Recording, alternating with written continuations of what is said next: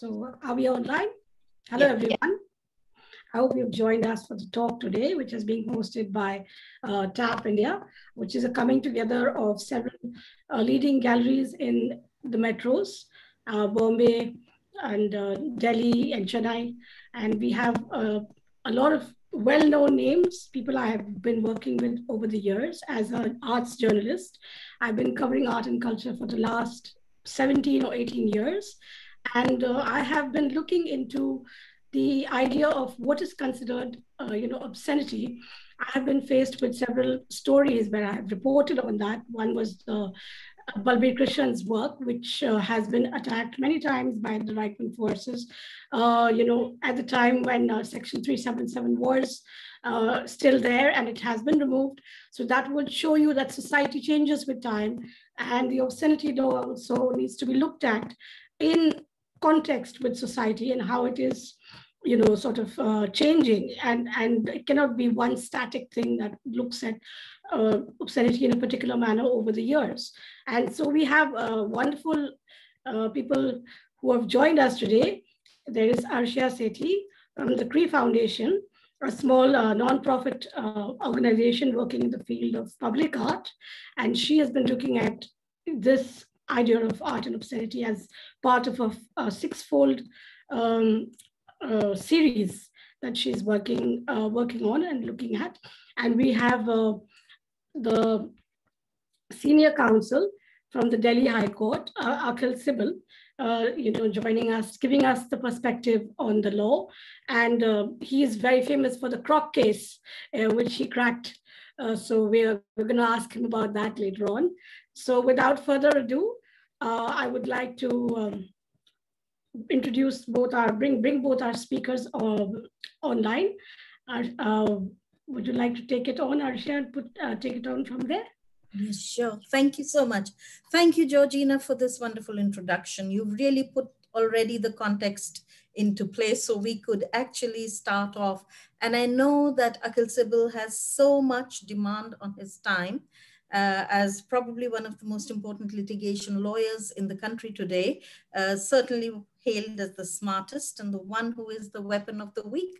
This is how you were described in a very recent article in the press. And I thought that was absolutely a wonderful explanation.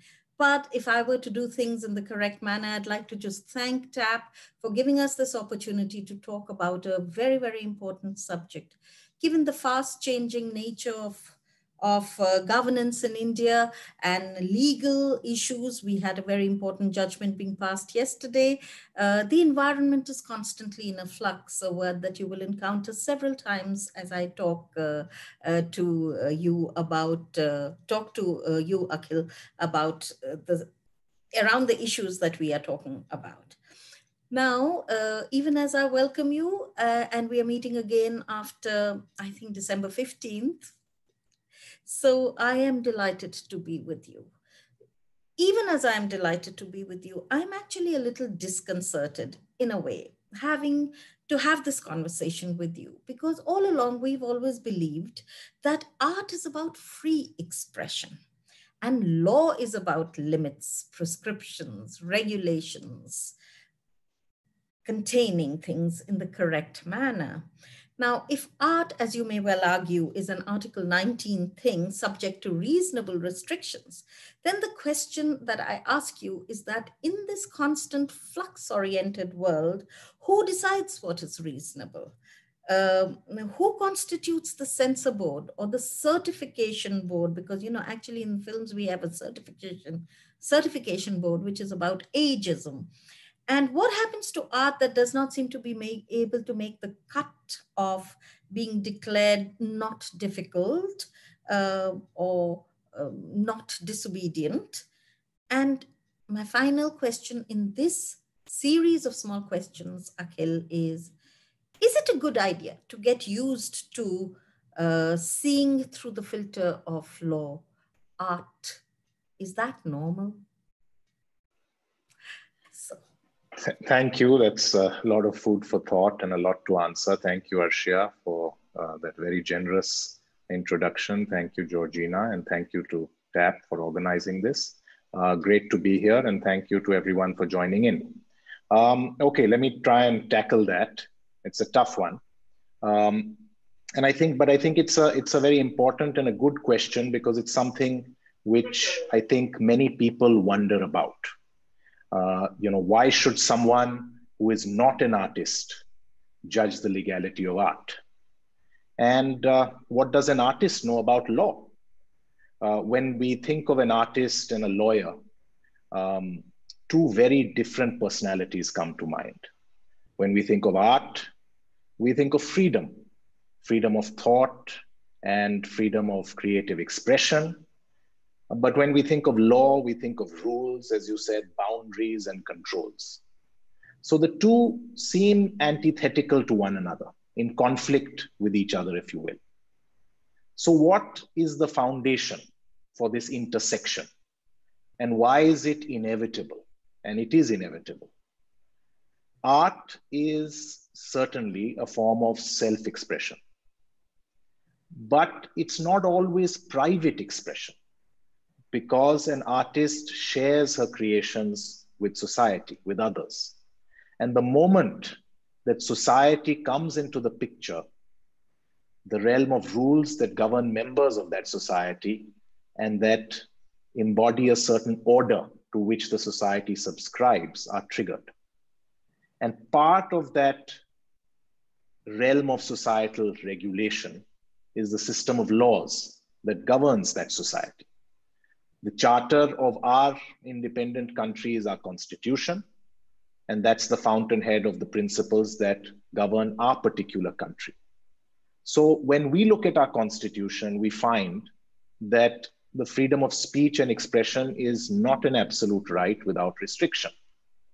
The state is permitted to formulate laws which impose reasonable restrictions on the exercise of this right in order to serve certain larger societal interests that justify a restriction of the right. Decency and morality are two such interests identified, enumerated in our constitution as being legitimate grounds on which to impose reasonable restrictions on the exercise of the right of freedom of speech and expression. Now, I often get this question, and people often query as to whether there should be any limit to freedom of expression. It sounds attractive. Why have any limit? It's freedom after all. It should be allowed to have its full play. And some people are under a mistaken impression that somehow in other jurisdictions, Western jurisdictions, there is absolute freedom of speech and expression, which we are deprived of in India. But that's not true. And once you think a little more carefully, you begin to realize that this freedom cannot be allowed absolutely. And there is no jurisdiction that I'm aware of that does so. Freedom of expression has to be balanced with other competing interests, which are equally valuable. So for instance, we would all agree that you ought not to be permitted in the name of freedom of expression, freedom of speech, to sexually harass someone or defame someone or shout fire in a crowded cinema hall that you know to be a false statement and cause panic.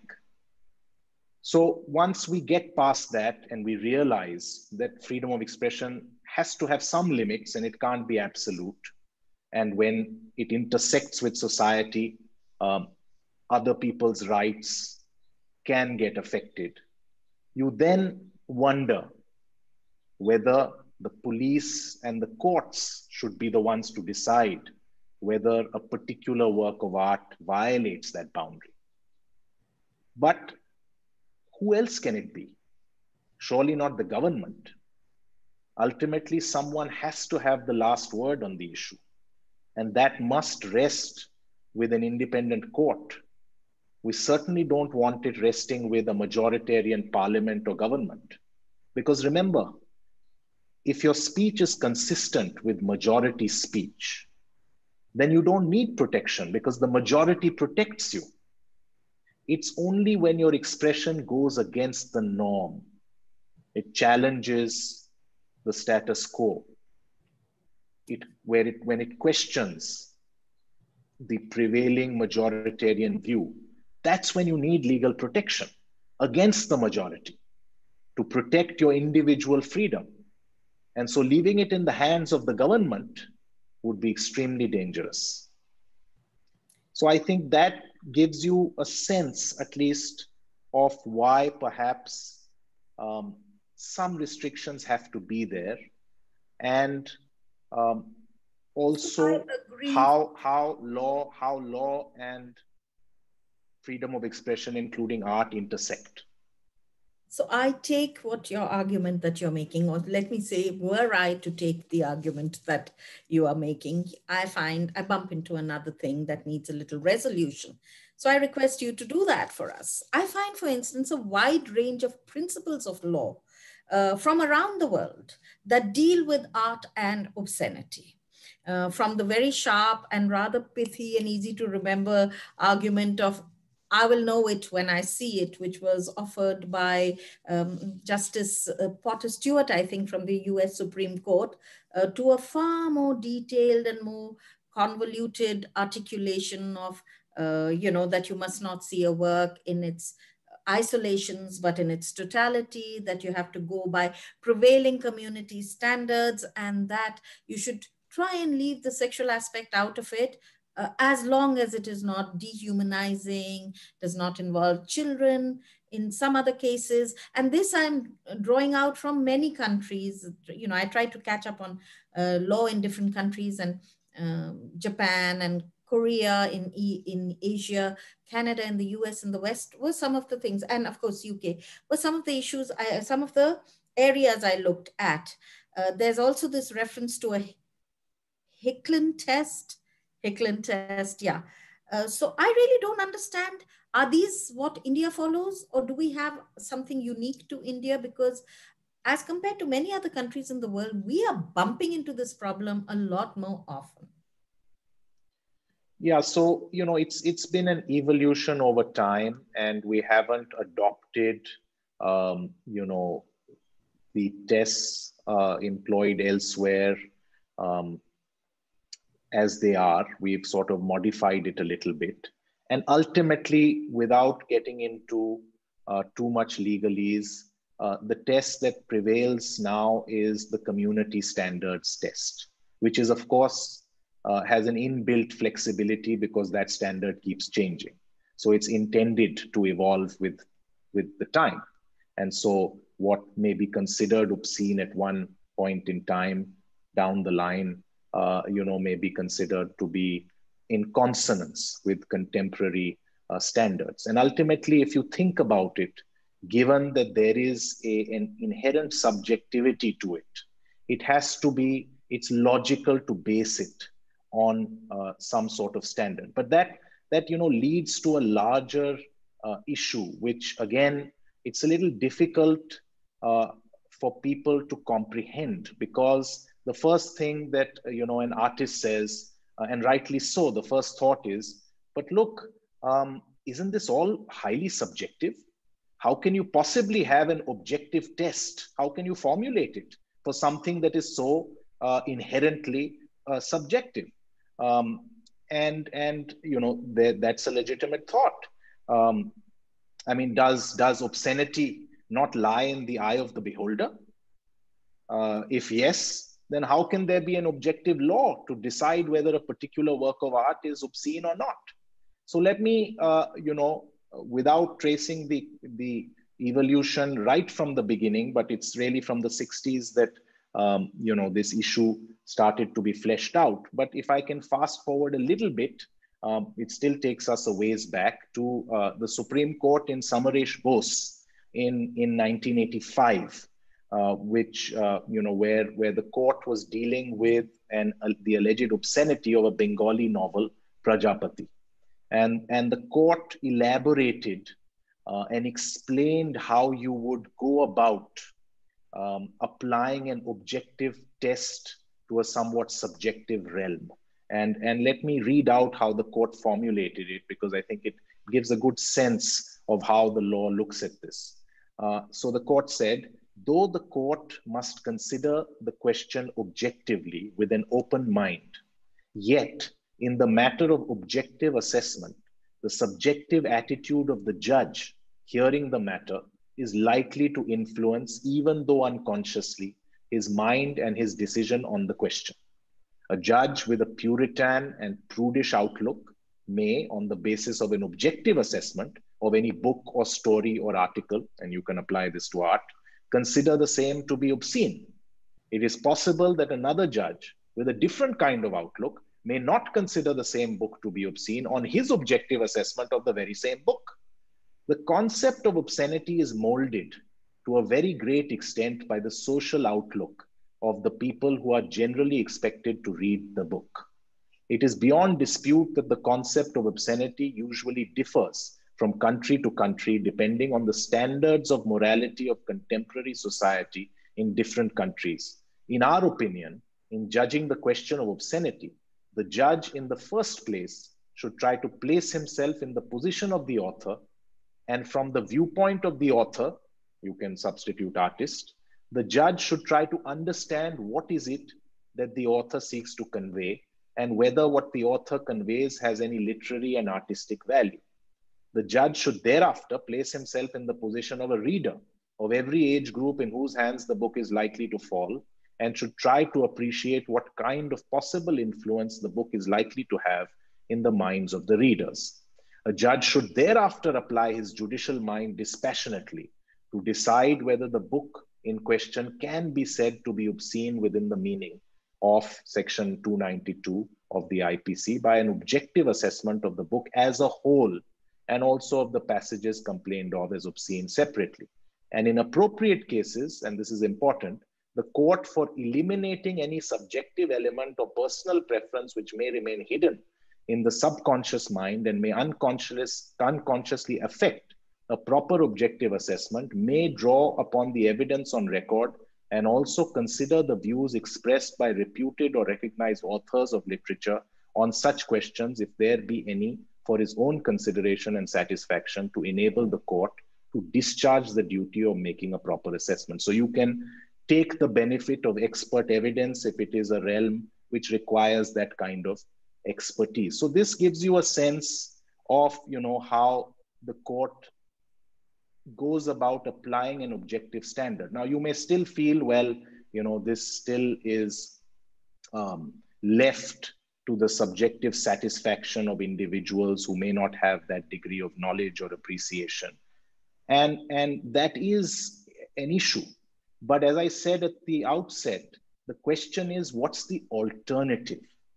Because if you recognize that there is this intersection and there has to be some limit, then as of now, there is no formulation of how that safeguard is to be applied, except through the courts, because the only other authority we have is the government. And as I said, that's far more dangerous. Now, there's another aspect in answering your question that's important, because it's again something which, a person, when they think of obscenity, may not appreciate. And an artist who is thinking about what may or may not be obscene should know that the law is very, very clear that obscenity is not the same as vulgarity.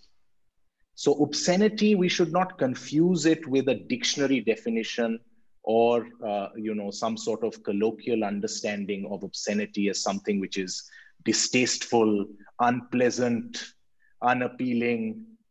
That's not obscenity as far as the law is concerned. It's a legal term of art which has a legal meaning that courts have given it over time. And so in this very judgment, the court draws this distinction and says a vulgar writing is not necessarily obscene. Vulgarity arouses a feeling of disgust and revulsion and also boredom, but does not have the effect of depraving, debasing, and corrupting the morals of any reader of the novel, whereas obscenity has the tendency to deprave and corrupt those whose minds are open to such immoral influences. So if we see, the law as it's evolved, obscenity has been put into an extreme end of the spectrum, and it is something, content which is sexual in nature at a very extreme end of the spectrum. So mere nudity, is not to be confused with obscenity, and certainly vulgarity is not to be confused with obscenity. I'll just quickly refer to a couple of interesting cases which formulated the test in terms of who is the person, and this is an important component of this test that we need to think about, because as I read out, the Supreme Court says you think about the perspective of the artist, and then you think about the perspective of the viewer. Now, who is that viewer? So in K.A. Abbas's case, where the court was dealing with censorship of a documentary called A Tale of Four Cities, the court said our standards must be so framed that we are not reduced to a level where the protection of the least capable and the most depraved amongst us determines what the morally healthy cannot view or read. So that's the test of who is the viewer that the court is thinking about. And I should mention Raj Kapoor's case, where the Supreme Court was dealing with allegations of obscenity against Satyam Shivam Sundaram, which some of us may recall, was a movie perhaps ahead of its time, and the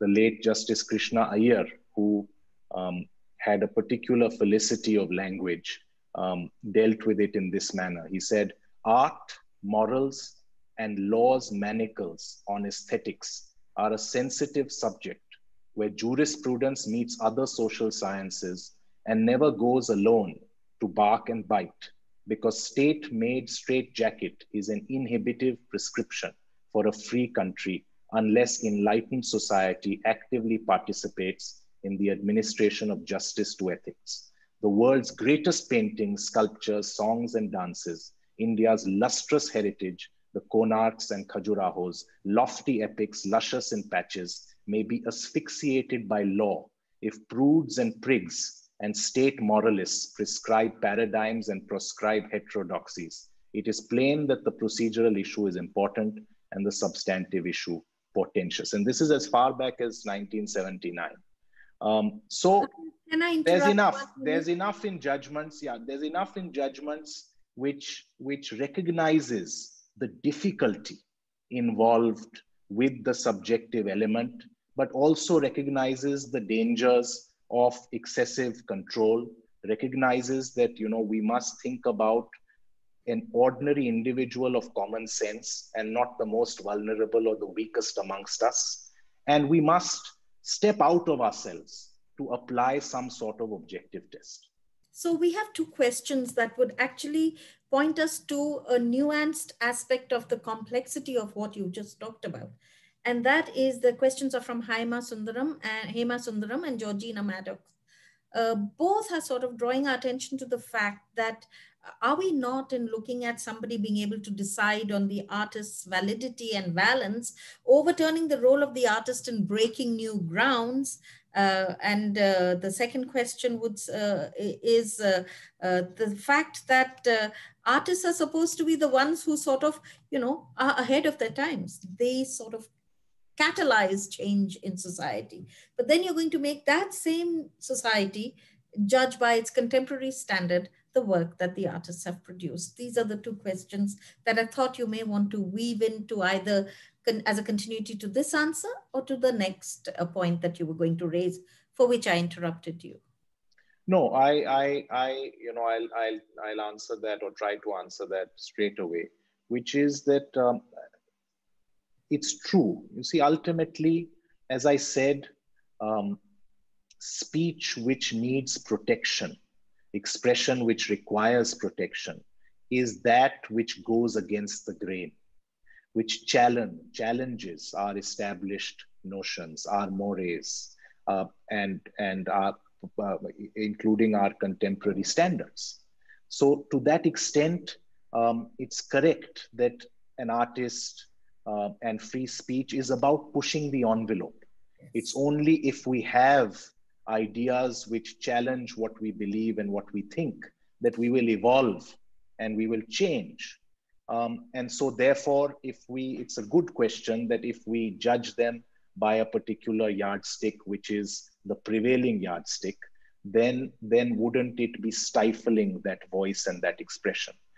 True, but there is an inbuilt protection, which is that if you look at how the law looks at obscenity, it is a very extreme end of the spectrum. So only because, as I said, the law distinguishes something which somebody may find distasteful or unpleasant, the law recognizes that at the heart of freedom of speech is the right to offend.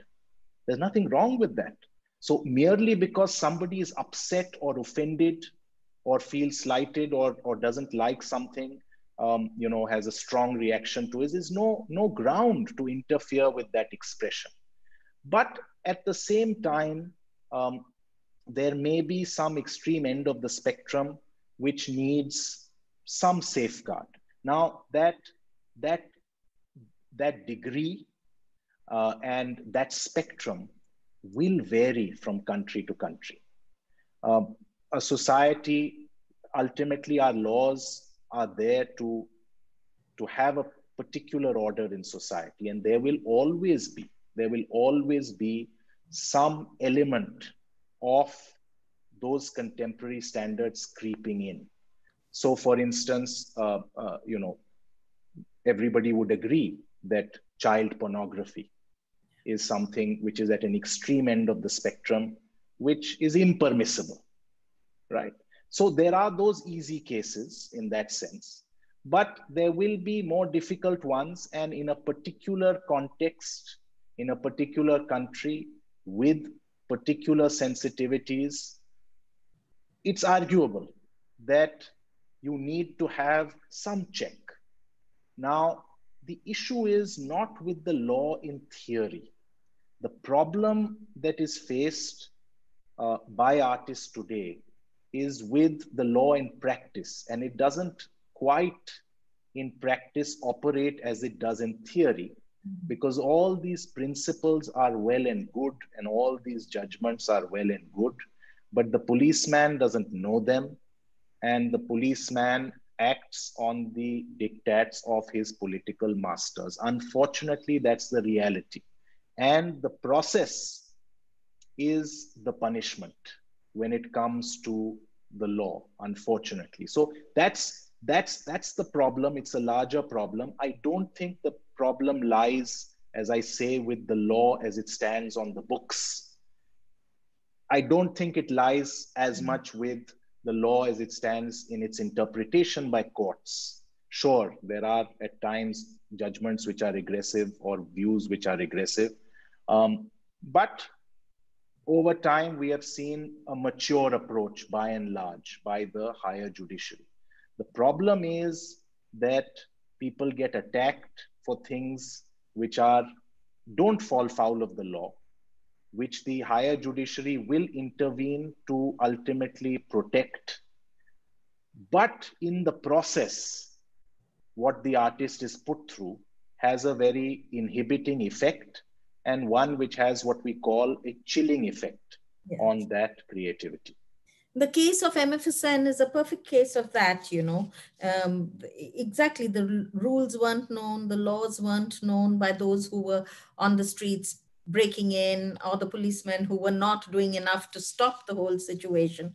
And you really fought a very brave and like a gladiator almost case for MF Hussain. You got him vindicated. You got a judgment in the process that is a masterful work of art. Literature by itself, delivered by Justice Sanjay Kishan Kaul, who was then in the Delhi High Court, now in the Supreme Court. And I would like to mention to all our viewers that, this is a judgment that you really must read, not only because it is very sensitively written, but it is written from a very philosophical point of view. And that eventually, as we know from the fact that Mr. Sibal himself chose the the profession of law, because he loved philosophy so much, is philosophy in practice, you know, philosophy actually making a difference on the ground. That judgment is truly remarkable. Now, the question I really want to ask you is, what were the specific principles that inspired you in your arguments before Justice Kaul in the M.F. Hussain case? Yeah, so one thing I realized very quickly, I mean, it related to a painting which he didn't name as Bharat Mata, but it got titled as that because he, gave it to some gallery, and the gallery sort of on some online auction titled it as that. And so it was known as the so-called Bharat Mata painting. And it depicted the nude figure of a woman who was in a pose which, was as the map of India. And there was nothing graphic at all in the depiction of nudity. It was very mild.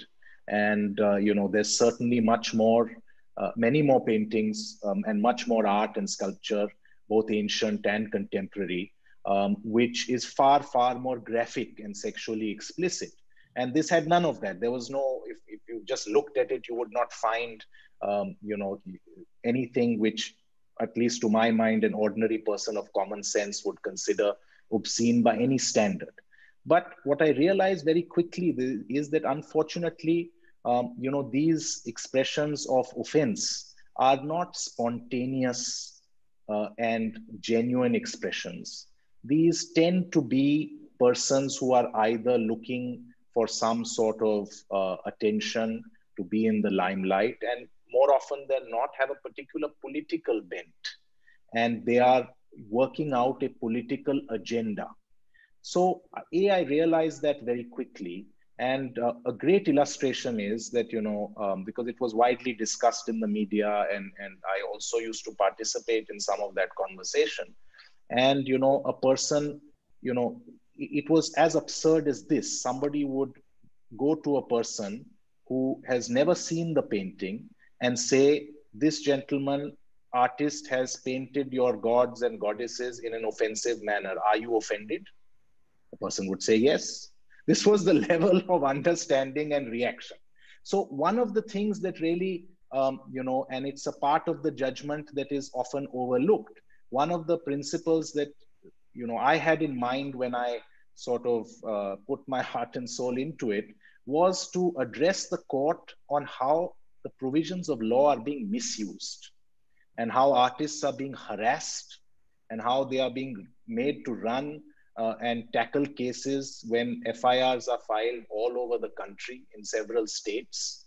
And, we would learn about cases in the newspaper. We'd not get any summons from a court. We'd open the newspaper and, there would be a report that there's some case filed in Madhya Pradesh, there's some case filed in UP, and so on. And we'd have to find out where it is, what it is, how to challenge it. So this was one aspect of the judgment. And the court ultimately took note of that and said that, look, there's a problem with the way our criminal procedure code is framed. And he called the additional solicitor general and said in the judgment that, look, you need to go back to the government and think about what legislative change you can make, what safeguards you can, think about, so that this doesn't happen. Of course, nothing came of it, and, it's dead letter. But that was one part. The other aspect was that after I spoke to Hussain Saab at length, I, understood and felt, empathized with his agony. Because he said to me, and I remember this very, very clearly, and it was, of course, he said it in a fluid way over time and so on, but he conveyed to me that, look, my whole life, my whole artistic career, and everything that I paint has been about my love and respect for the composite culture of this country. I am inspired by, the figures that I paint. And, he was perplexed. How can anybody say any of this is obscene? And as those who are in the know about Indian art I've often, people have commented to me, artists, well-known artists and art historians, that according to us, he was not cutting edge at all.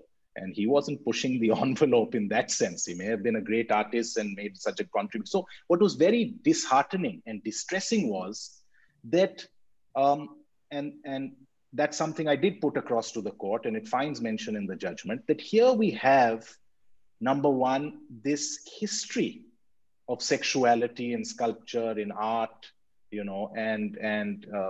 and you have this mild painting which has nothing remotely obscene by any sensible yardstick, and yet you have this gentleman who's being hounded. And let me just read out to you a couple of passages of how that argument ultimately weighed. And hats off to the learned judge, because he really did go out of his way to think about it, to do his own research. I actually went to bookshops and got a bunch of books and placed them and filed them in court as complete books and said, look, here is our art.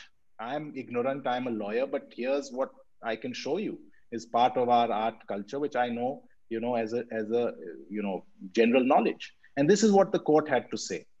Today, Indian art is confidently coming of age. Every form of stylistic expression in the visual arts, from naturalism to abstract expressionism, derives its power from the artist's emotional connection to his perceptual reality. The nude in contemporary art, a perennial art subject, considered to be the greatest challenges in art, has still not lost its charm and focuses on how the human form has been reinterpreted by the emerging and influential artists today.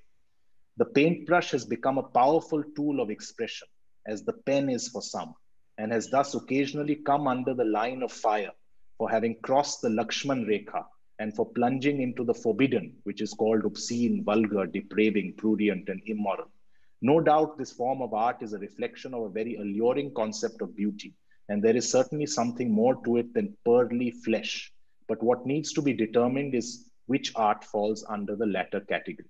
India has embraced different eras and civilizations, which has given her a color of mystery and transformed into her glorious past, adapting various cultures and art forms. In the Mughal period too, one may see murals and miniatures depicting mating couples. That has been the beauty of our land. Art and authority have never had a difficult relationship until recently. In fact, art and artists used to be patronized by various kings and the elite class. It is very unfortunate that the works of many artists today who have tried to play around with nudity have come under scrutiny and have had to face the music, which has definitely made artists to think twice before exhibiting their work of art. Therefore, looking at a piece of art from the painter's perspective becomes very important, especially in the context of nudes. What needs to be seen is that the work is not sensational for the sake of being so, and hence needs to be understood before any objections are raised. The courts have been grappling with the problem of balancing the individual's right to speech and expression and the frontiers of exercising that right. The aim has been to arrive at a decision that would protect the quality of life without making closed mind a principal feature of an open society, or an unwilling recipient of information the arbiter to veto or restrict freedom of speech and expression. It is most unfortunate that India's new Puritanism is being carried out in the name of cultural purity, and a host of ignorant people are vandalizing art and pushing us towards a pre-Renaissance era. So this is, these are the powerful words in that judgment. And, unfortunately, despite that, Hussain Saab never returned, and he sort of stayed in exile. And, he was in his 90s. And I asked him, and I'm just sharing this with you, that a lot of his supporters said to me that, look, why don't you reach out to him now? You've got this wonderful judgment, and let him, why doesn't he return? And I spoke to him about that. And, he said to me, he said, look, at this age, I don't want to go back and be thinking, when is the policeman next going to knock on my door? That's not, and he said that I'm disappointed because I have, given my life to my expression, and I've done it with love. And this is, so that's the tragedy. That's the tragedy, that, there's something afoot. And this is in 2008, when the court recognized that there is some element now which is trying to, take us, in fact, taking us back is to a more sexual era, but it's where it's taking us, we don't know. And it's fueled by ignorance and nothing else. And we are more than a decade down the line, and we are facing the worst of it now. Yeah. So actually, it's very interesting that you read out this passage from the book, because the title for today's talk, Crossing the Line, is actually picked up from this judgment. The second thing I wanted to mention to you is that pattern. When I first read this judgment and I familiarized myself with the Hussain case, this city to city kind of, kabhi yahan, kabhi wahan, in different cities, there would be these cases filed, is an example of what is today called a toolkit. And the third thing I wanted to tell you is that it is really sad that we, a land where, I don't know if any of those art books that you put before the Honorable Justice, or you had a chance to read about this figurine in Indian art called Lajja Gauri. It is probably the most graphic image of a woman's sexuality, sensuality, and physical form. So through many lenses, you could get into trouble with this. And we have them in abundance from the north to the south of India, from the east to the west of India. And today, as you pointed out, that so many years down the line, I find Lajja Gauri figures actually having a little skirt nailed on them. We enter another area of, are we not destroying our ancient heritage with that? But to continue, and this will be the last question I'm going to ask you, and you can take your time answering it, is drawing from so many years after this incident, after this judgment, we are still dealing with it. There is an increased involvement of legal issues with arts today. Today's artists live in this parallel reality of policing facing them, infliction of violence, vigilantism, both by state actors and non-state actors, So any art that is difficult bumps into things, even arts that we assume are not difficult. Comedy show bumps into very severe kinds of human rights deprivations in today's environment.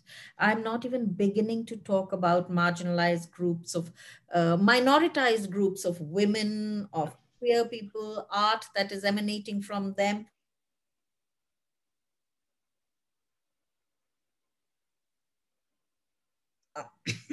That even though we got rid of Section 377, we are still keeping that mindset going and taking it out on our arts. Where does this end? And can we not invert this increasing closeness between law and art to serve art finding its center, its Kendriya Bindu once again?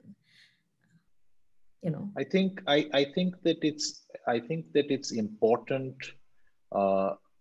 to recognize where the problem lies, and I don't think that the problem lies, as I said earlier, with the law as it is in the law books or in our constitution, because those laws, and yes, there are some laws which certainly maybe require reworking, maybe even removal.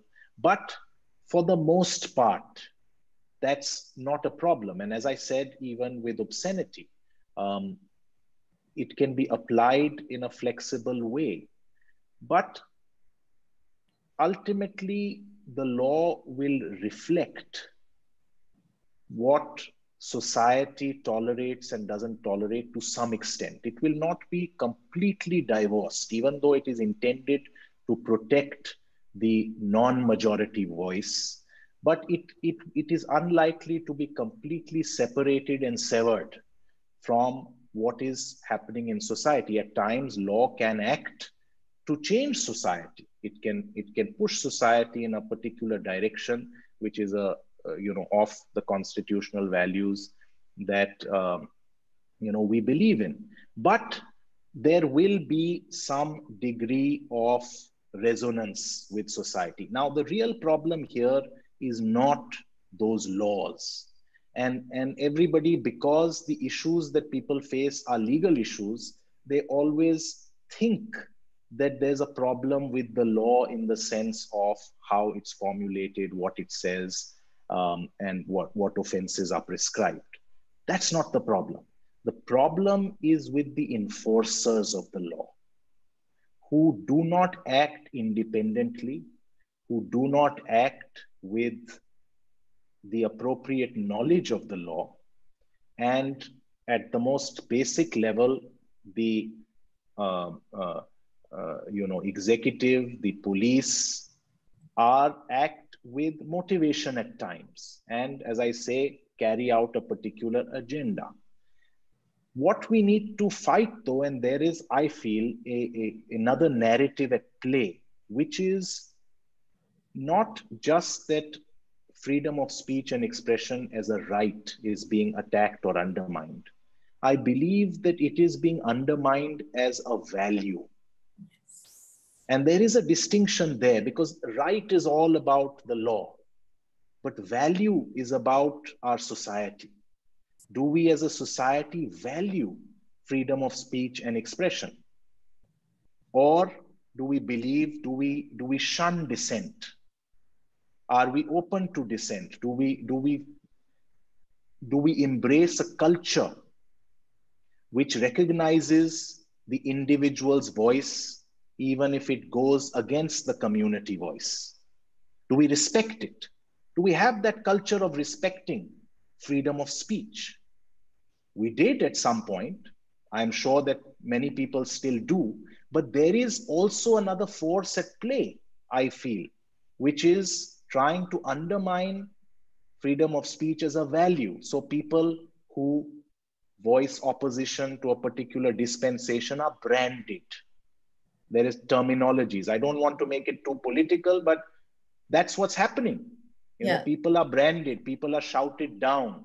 We see it. Conversations are no longer civil.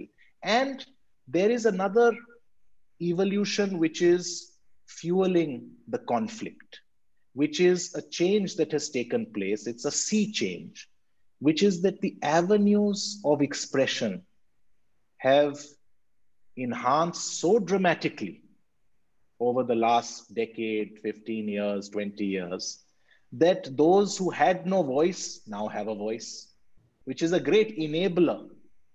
But we as a country and the world at large, other societies also, are grappling with the side effects, if you will, of and the conflict that is being created by so much freedom of expression. I don't know, because, actually social media has become one of the sites where young people and their artwork, because they're not getting those many spaces, so you put it out in social media.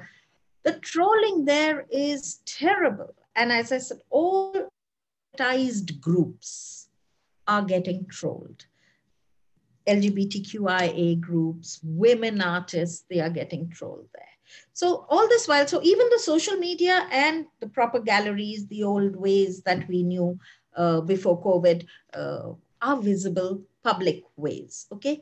But there is a question about a very milestone incident that happened, which was the case, I think the year is 2007 or 2008, of Chandrachud, the artist who was at the MS University in Baroda, and his exhibition was not even, his artwork was not even being exhibited publicly. Yet, you know how it is that through subterranean passages, the knowledge of what that art work contained went out, and it resulted in his arrest, and nobody stood with him except for one particular professor of his, gentleman by the name of Shivaji Panikar, and he was eventually rusticated from the department.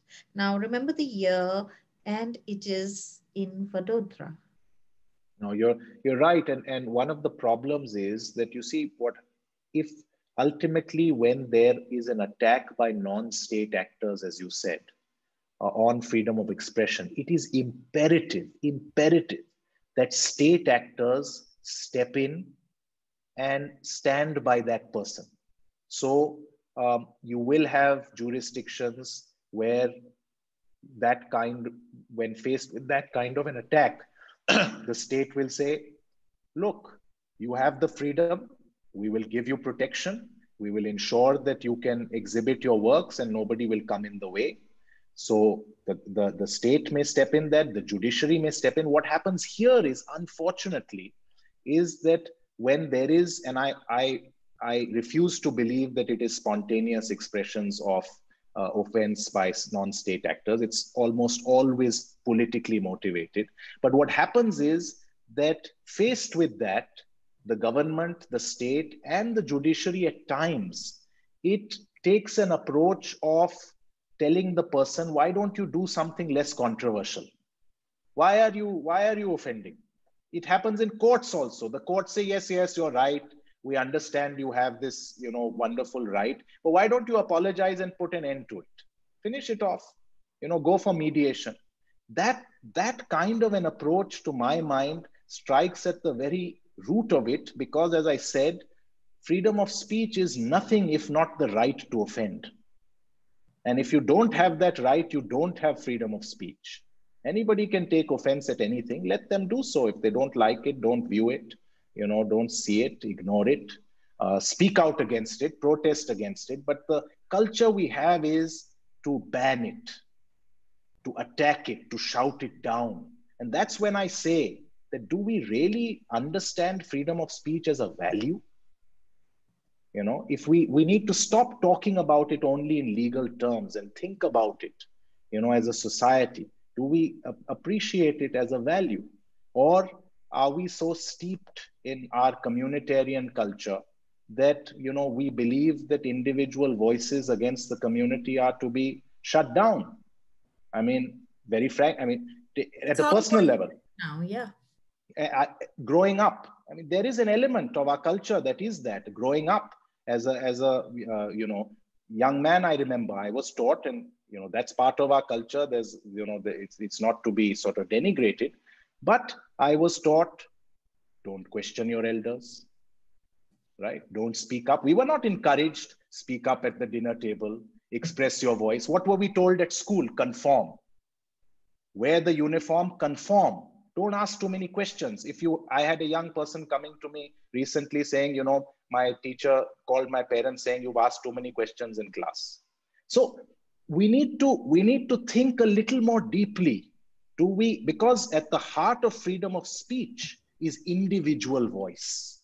These rights are meant to encourage individuals. And where individuals have full play, which we do see in some Western jurisdictions, where their voice gets greater play, there's a greater tolerance in society.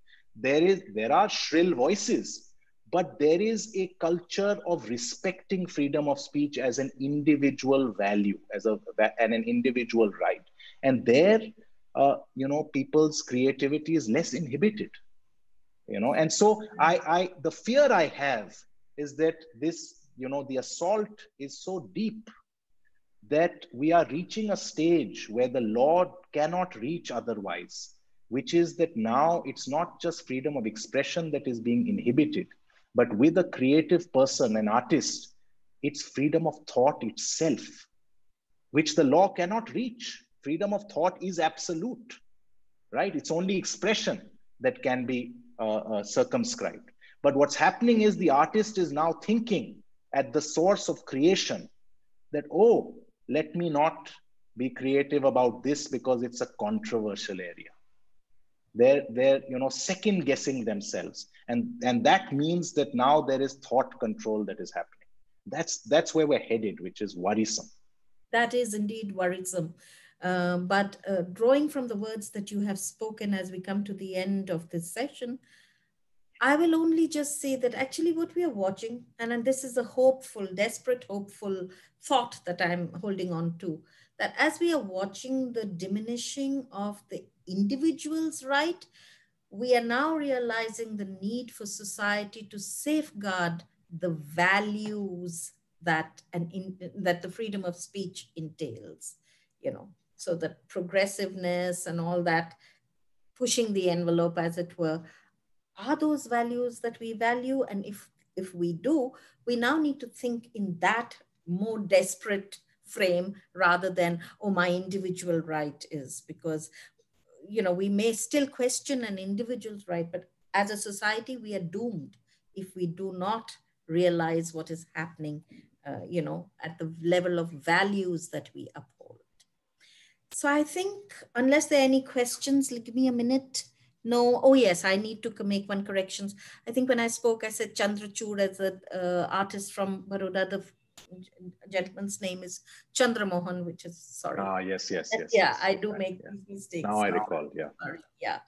So anyway, I think that there are no further questions coming, and we've reached the time that I had asked you to give to us. Thank you so much, Akhil, for sparing time. Once again, you are most generous with your thoughts and ideas, and it's a pleasure to listen to you. You too have that felicity that you talked about in Justice Iyer.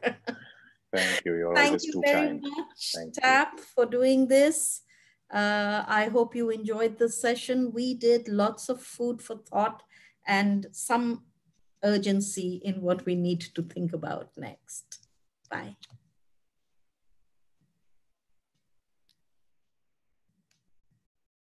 Hello.